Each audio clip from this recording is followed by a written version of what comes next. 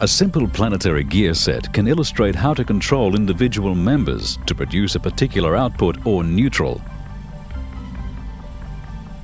This planet carrier is attached to the output shaft. The sun gear is attached to the input shaft from the turbine. The ring gear is not held.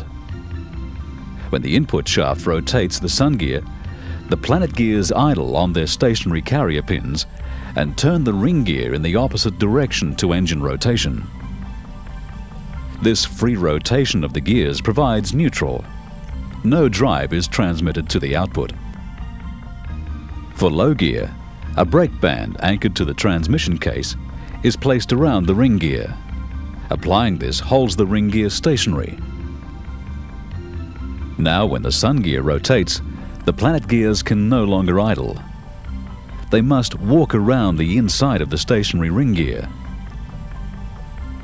The planet carrier must move with them in the same direction as engine rotation, but at a slower speed and with an increase in torque.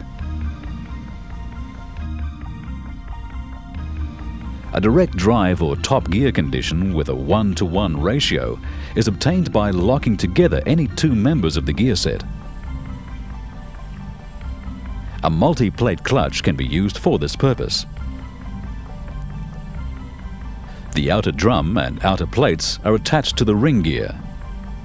The inner plates and inner drum are attached to the planet carrier. When fluid under pressure is directed onto the clutch piston, the clutch plates are locked together. This locks the planet carrier to the ring gear. Now when the sun gear is rotated, the planet gears can neither idle nor walk. The whole gear set turns as one unit to give a direct drive. For reverse, the ring gear is attached to the output shaft, and the planet carrier is held stationary by a brake band. Rotating the sun gear causes the planet gears to idle on their stationary pins.